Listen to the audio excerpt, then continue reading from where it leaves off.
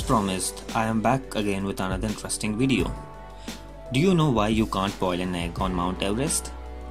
Before proceeding, hit the subscribe button and turn the notifications on.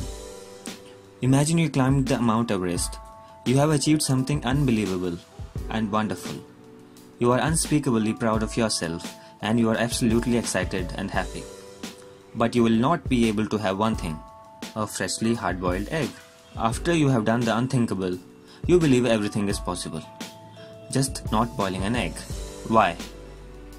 Well, the problem is with the height, the air pressure and the water temperature. One thing you all need, as higher you get, as lower the air pressure becomes. And air pressure is always connected with temperature.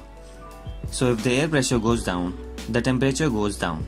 Logically, if the air pressure goes up, the temperature goes up as well. At sea level, water boils at 100 degrees Celsius, and with every 300 meter we go up, the temperature at which the water boils goes down by 1 degree Celsius. Mount Everest is 8,848 meters. We have something different in boiling eggs. The yolk and the egg white don't harden at the same water temperature. The yolk needs around 65 degrees Celsius to get hard, and the egg white needs around 85 degrees Celsius to get completely hard. So if we are at the Mount Everest, which we climbed up at the beginning, we are at 8,848 meters. There the water boils already at around 70 degrees Celsius. So the yolk might get hard, but the white outside will stay glibber and we can't enjoy our egg. So thanks for watching. If you like the video, then make sure to click the like button and share this video on social networks.